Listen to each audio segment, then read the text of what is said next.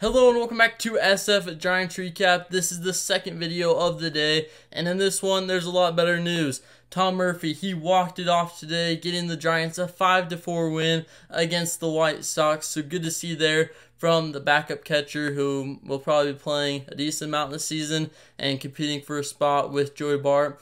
And he performs really well along with Joey Bart. So we're going to go over all that in today's video. Make sure to subscribe and like if you do end up enjoying.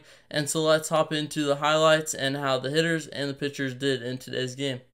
So for the offense today, Austin Slater, he's been really struggling lately. He had 2 strikeouts today, but the good things were Michael Conforto, he had 3 hits today. They're all solid singles, good contact.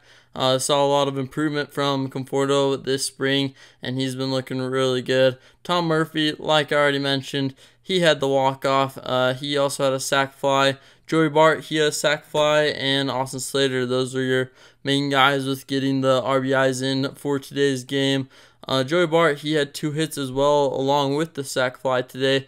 Joey Bart's been looking pretty decent. I think that him, Tom Murphy, Patrick Bailey, those 3 competing for a spot. Blake Sable's kind of injured right now and probably going to be playing outfield or DH if he has a shot at it.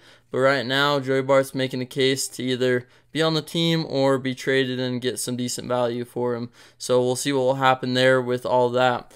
For the pitching in today's game, Spencer Howard, he started the game. He went 2 2/3, did allow 3 walks, but did get 2 strikeouts. So solid outing there. Nick Sweeney, he got 1 out, allowing a walk and a hit. Taylor Rogers, he kind of struggled today. He did have 3 strikeouts, but allowed 1 run on 1 hit. So not the best performance from an established reliever, but a solid one at that with spring training. So Amir Garrett, he's a guy that we signed just out of spite, and he allowed 4 hits and 2 runs today. So not a good appearance for him. Ryan Walker, on the other hand, went 1 inning, allowing no hits, no runs, and walking no one. So good performance from Ryan Walker, who will obviously be in a lot of the games in the regular season. So good to see from all those guys. So that will do it for today's recap. This is the second one of the split squads.